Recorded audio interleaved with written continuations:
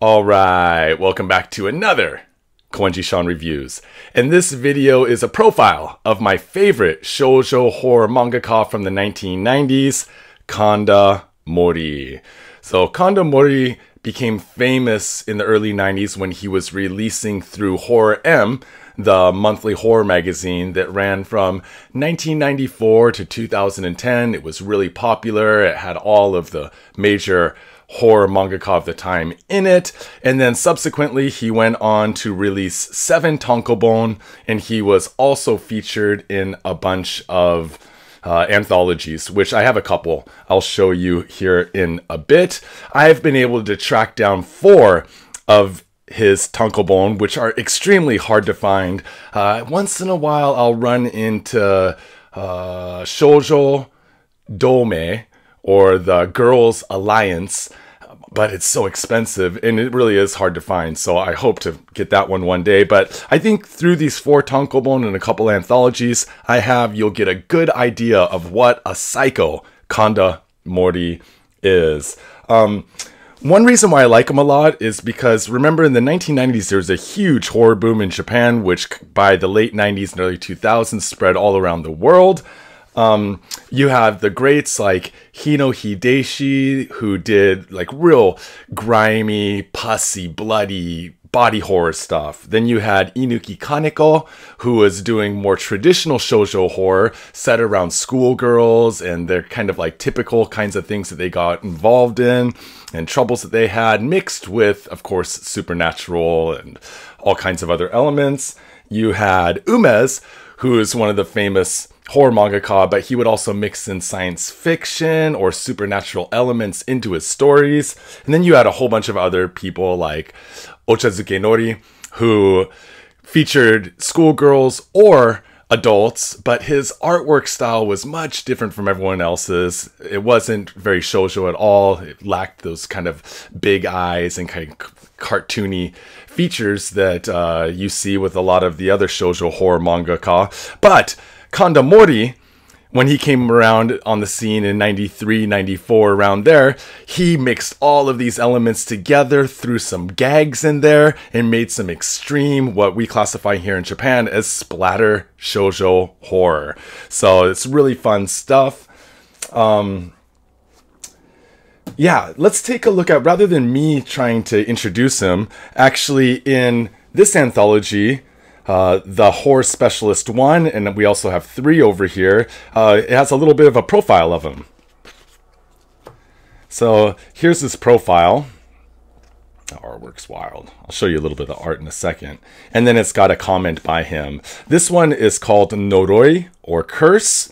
So this part here talks about what he thinks is a noroi, or a curse. But he was born in December. He's from Hokkaido. He's a Sagittarius. He's a Venusian. He claims he's from Venus. His debut was Black Coffee in Bed, which I've looked everywhere for and I cannot track down for the life of me. He says his next horror he wants to do is on the theme of how to raise hamsters. His personality is criminal. His shumi, or his hobby, is techno, which we'll get into it here in a second.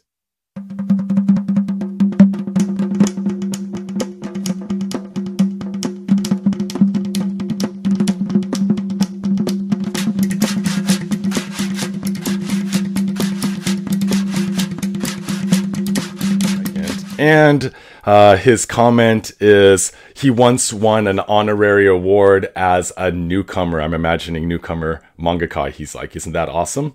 Then down here, what he comments on regarding curses or norois is that he doesn't believe in ghosts. He doesn't believe in UFOs, the occult, or fortune tellers, but he was reading a book on UFOs. Remember, this came out in 1997. So it was just before the millennium, when some people thought that the end of the world was coming. He's like, I read this book on UFOs. The end of the world is coming in 2000. Human race is going to be extinct.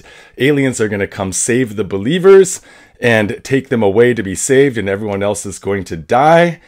And then he goes on to that kind of reminds me of that Heaven's Gate cult from 1997, around the same time. Remember, they did a mass suicide so that they could ride the Hale-Bopp comet off and become become alien beings or something like that. I think some of the dudes cut off their junk and stuff. I don't know. It was a wild story. Heaven's Gate. Wiki that. And so I think it's kind of a twist on that. But then here at the end, he says the real curse is terrorism and cults like the Om and Asahara. And that the real thing that we must fight against or be worried about is a sarin attack or other kind of attack from a cult or a terrorist group. So that is a short intro to him. The story we have here is Goldfinger. I'm not going to go through every page of it, but this is Goldfinger. He's like a Scrooge McDuck type character, hoarding money. A lady comes in for a loan because her baby's sick. But instead of helping the baby, he takes it into the other room and harvests its organs. So you see the splatter, you see the gag. Goldfinger comes home to find out he's been robbed of all of his money. It makes him have a brain embolism, and his head pretty much starts shooting blood out of it, which is pretty wild. There's this spirit. And then that spirit goes on to curse our protagonist here, Zeniko. Zeni means coins. So you can see this is pretty gaggy, a lot of gags in here. Gags with her friend's name, I believe, is Kaneko, which means money. Could be interpreted as money girl. Anyways, this girl at school owes her some money. She doesn't have it, so she scalps her. That's always fun.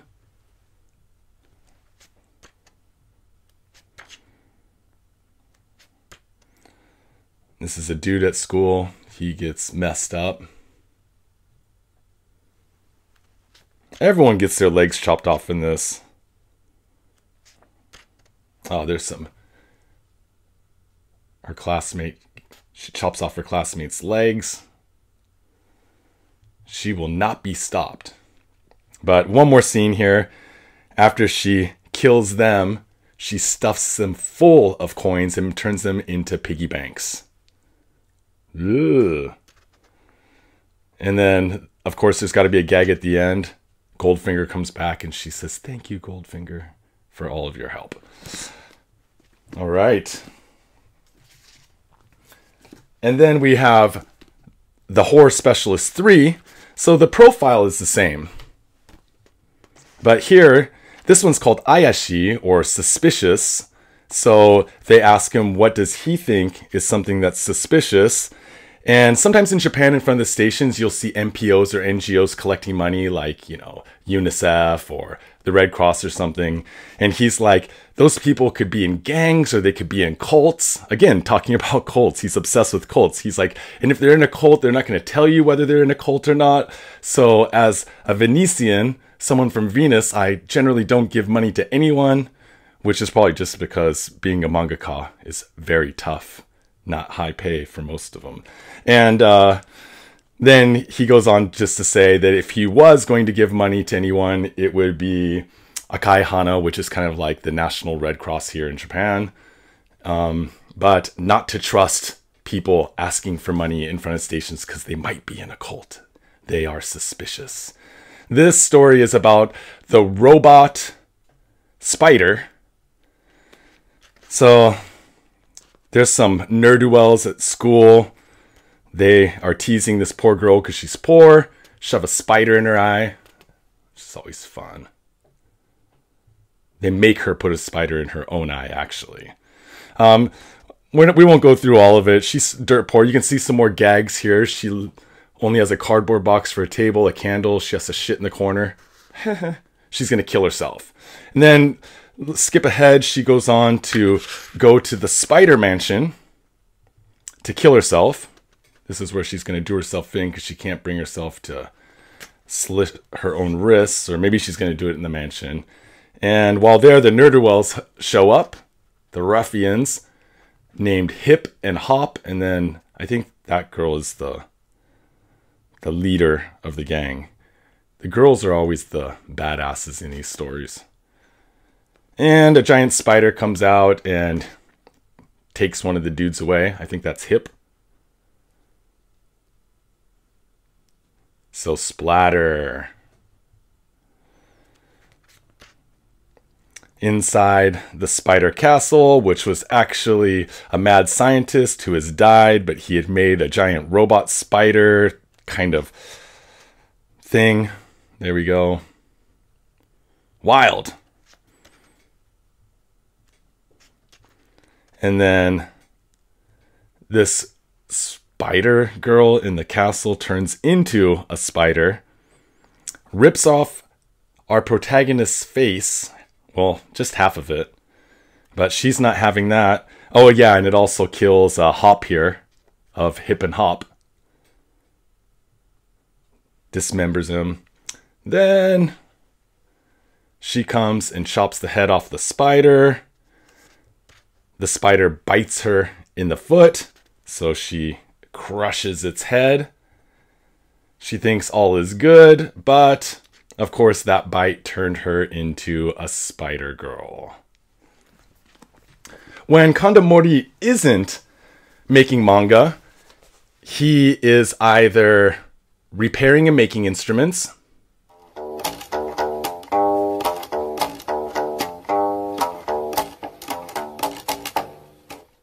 playing said instruments,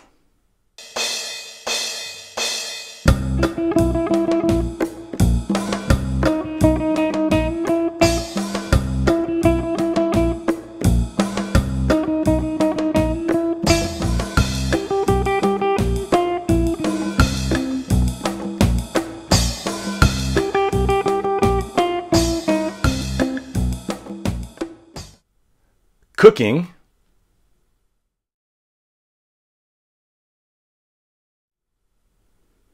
or taking pictures of his cat.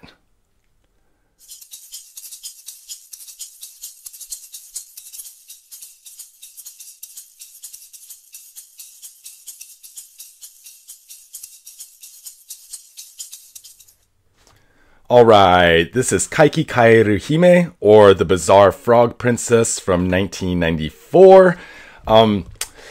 I'm not going to go through every page of all of these. I actually did a full flip through of this on my Patreon page. So if you want to see the whole thing in detail, go to my Patreon, Koenji Shawn Reviews, $3 a month, tons of video content up there and new stuff every week. All right, that's my plug.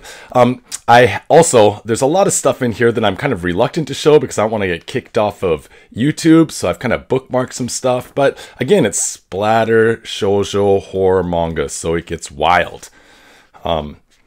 So this is about, of course, a cult that they infiltrate. This is the cult run by a mother-daughter combo, and they infiltrated some school kids because one of the school kids has been indoctrinated by the cult. They catch one of the dudes, one of the school kids, turn him into a dog, chop off his hands and feet, gouge out his eyes, cut out his tongue. As you do. And they capture a girl. Again, everything is so extreme. It's splatter horror, but all the high school girls and boys are stacked. They're all ripped or super. And he's got some sort of a fetish with giant white foreign exchange women because these Dutch girls are always popping up in his manga. And of course, they're genetically much larger than life, comparatively. They're dead. Showering, a blood shower.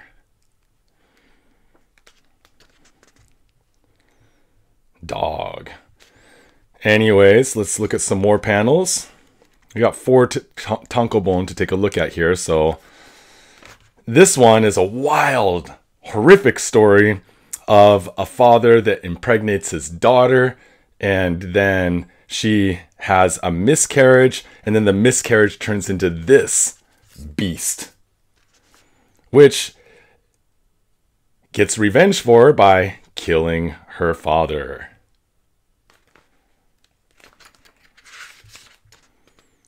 Ooh.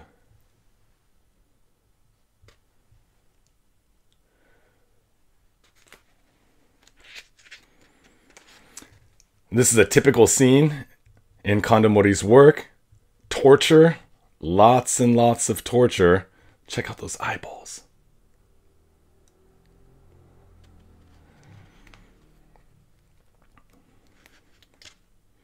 Ugh. Let's skip to another. I don't know why I bookmarked why I bookmarked, because I've been working on this for so long. I can't even remember. Oh, this is where she wakes up and finds a finger in her mouth.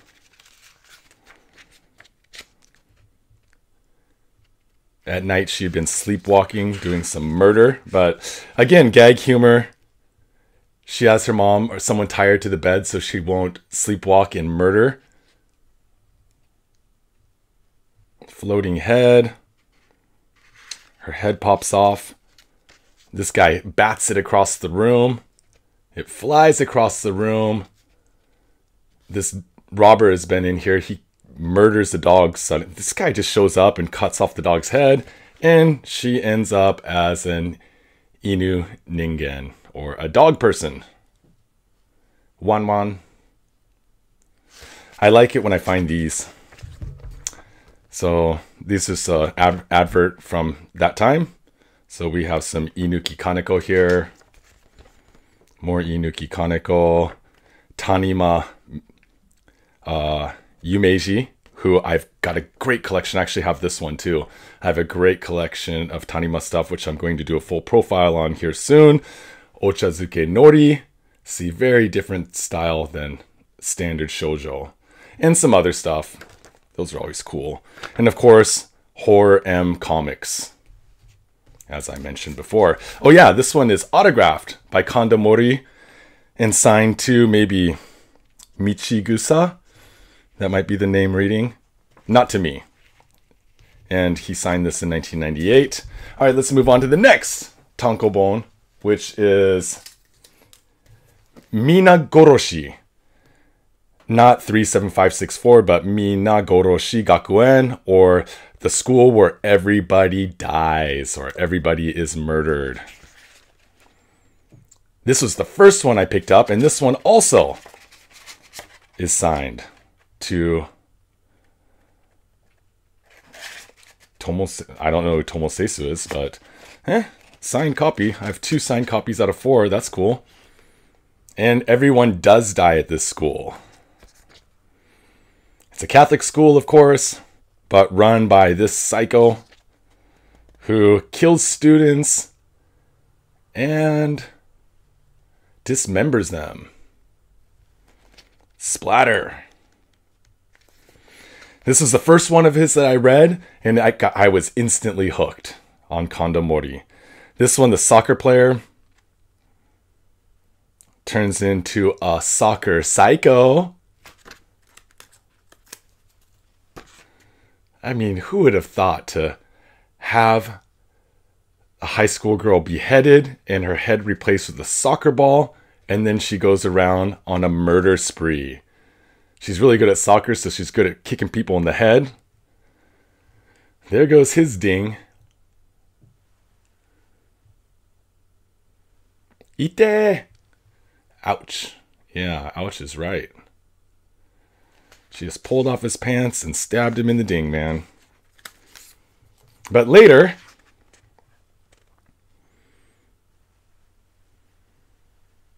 these two have their legs cut off. Kimi ga kusatteru, or you are rotting. Ooh. There's some really good panels in these. But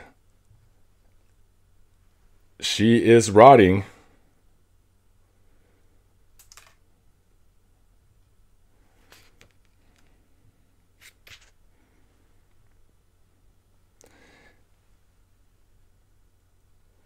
I don't know why her underwear says half Japanese, half beast, but I didn't go to high school with girls that look like that. Nor this.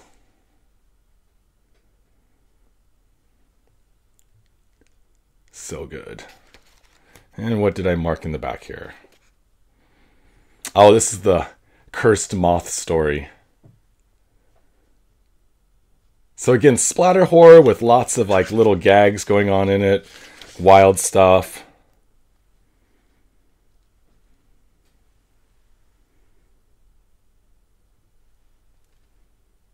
Ugh.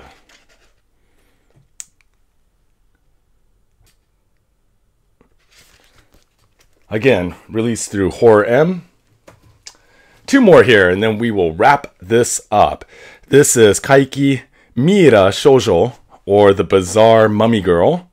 And, you know, like, so many ideas have been done. Everyone had done something about bugs, or animals, or like creepy crawlies, lizards and stuff like that. I have so many in my Hibari collection.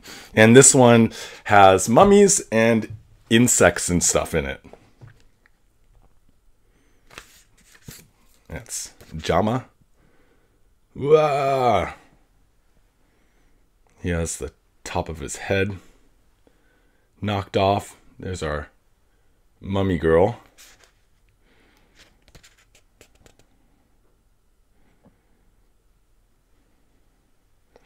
I like that the mummy girl twists this girl's head around in a circle. So her head's backwards and pickaxes her to the ground.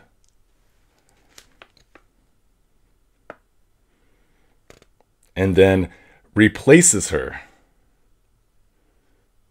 as the mummy in the ground. Let's see, what else did I bookmark here? Oh, this one's wild too.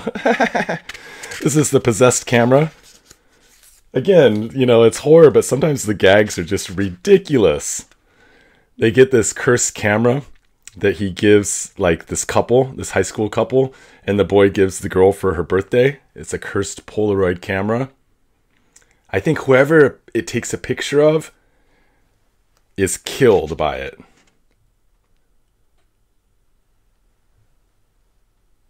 A picture comes out of his mouth.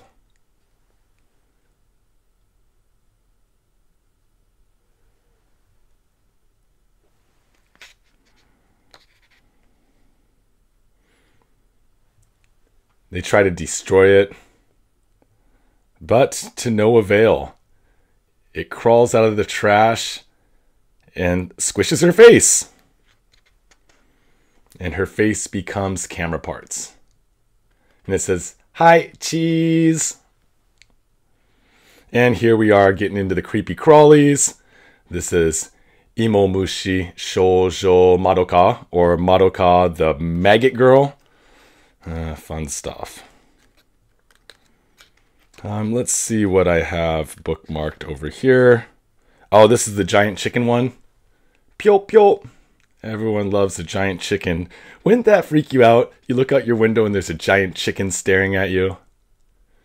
I think this girl was torturing chickens in the chicken coop. You know, schools here, they'll raise chickens or rabbits, and those are always the target of ruffians or evil people. This one, this girl joins the gymnastics team only to be tortured by her teammates and the coach. They're making her stretch here, but a little bit too much.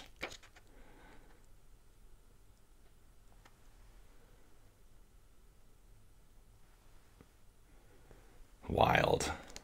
And I got one more thing bookmarked here in the back. This is the story of the kid that won't eat his lunch. Gags abound. He's trying to, because he has to go to the bathroom, but finally just pisses himself, as you do, and then proceeds to vomit in his classmate's face.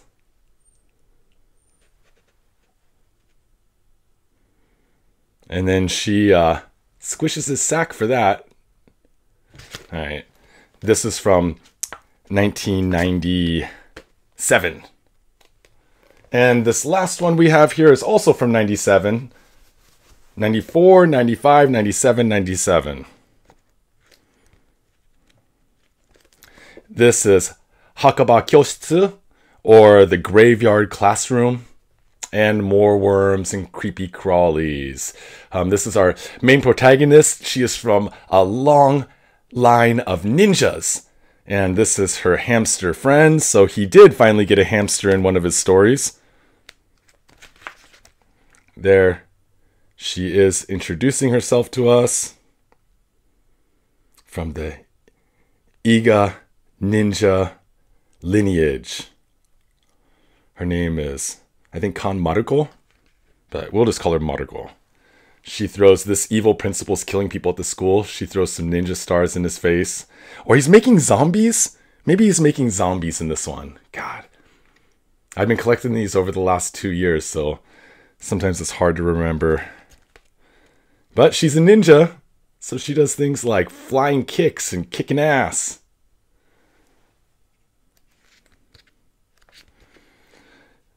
And she is the main protagonist throughout this story. This is the crazy music teacher that is killing people. So she ties up all these students that she captures, and she's killing this one with her do, ra, mi, fa, sol, la, shi. She means die, and then he explodes. She's playing some evil piano. This is how she plays the drums.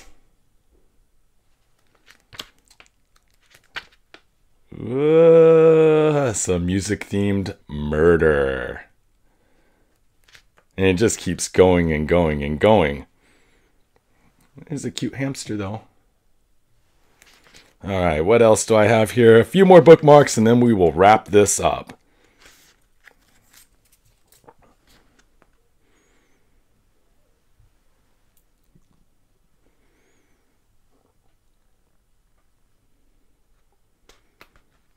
Wow. Falling on spikes, falling in a trap. This one's sick. An airplane flies by and just goes right through the window and stabs her through the back. One of the students. Again, all students. I don't remember how she gets pumped full of... Oh yeah. She gets force-fed. That dude already had his eye popped out. Until her stomach bloats up. And then she pops. Wild.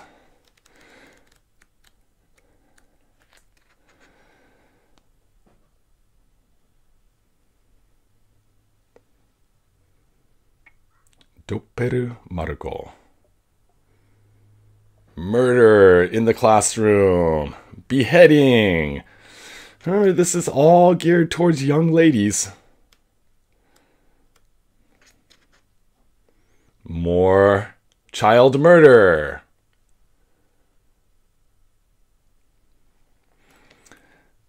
So I guess you can see why I think Kanda Mori is the sickest, most vile, and funnest horror mangaka from the 1990s. Thanks to everyone who subs, likes, and shares. You are all awesome. You're some of my favorite people in the world, and you are the reason why I make these weird videos of weird manga from my collection of now over 1,200 volumes. So thanks again for that. It's so fun to do this stuff. Again, if you want to see more content and some of the more hardcore stuff, not that this isn't hardcore, but unfiltered stuff, come over to my Patreon page, Koenji Shawn Reviews. And again, hit that sub button below. By you subscribing and hitting that button, it helps me out a lot. If you have any questions about anything, hop a comment down below, and I'll be back with more weird stuff soon. Mate ne. Oops. I almost forgot to show this. So yes, Kanda Mori is still making manga. He makes it for an online website, as I mentioned earlier. It is called Kuma-chan. This is Kuma-chan Furan Shitai, or the decomposing dead body of, well, Kuma-chan. And he does one-page comics now, anywheres between 1 panel and around 8 panels. This is the 7 panel. Starts off with Hyo. He dies. Uji uji. The sound of maggots, decomposing, decomposing, decomposing. Hua, Yoku neta. I had such great sleep. Are? What the hell? And this is an original. The originals that he sells online go for between $40 and $60 on average, and then he sells prints for around $15 to $20. I got this one original of Kuma-chan to show all of you. All right, that's a little bonus here at the end, and I will catch you all again soon. Mata ne!